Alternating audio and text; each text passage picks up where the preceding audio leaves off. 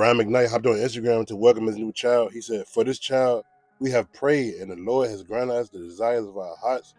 God's greatest gift. Our son is here. Brian, Kanoa, McKnight. We are so in love."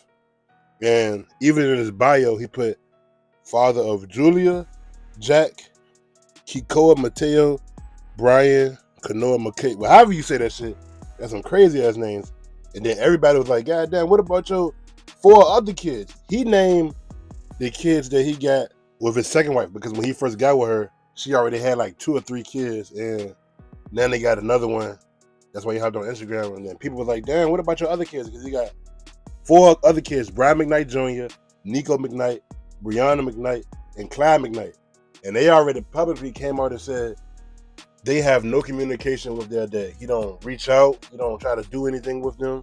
It's like he just, once he got remarried, he just focused all his time on his new family. And he spoke out about it when everybody on social media was giving him backlash. He was like, "Well, my kids are grown now, so it's tough love.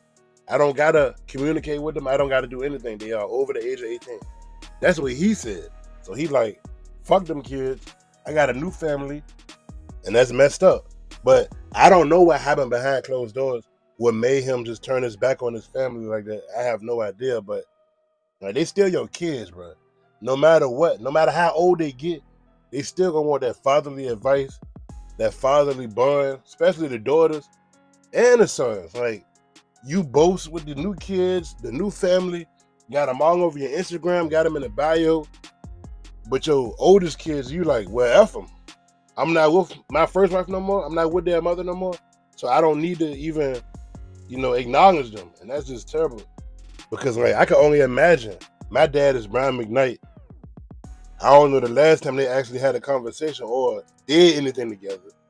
But now he watching his new family and everything all good, everything perfect. He buying her daughter cars, taking pictures with her son, providing all this shit. But you don't acknowledge your older kids, your black kids. You don't even mention them, take a picture, nothing. It's crazy, man. What y'all think about this, your boy? Make sure to like, subscribe. I'm out.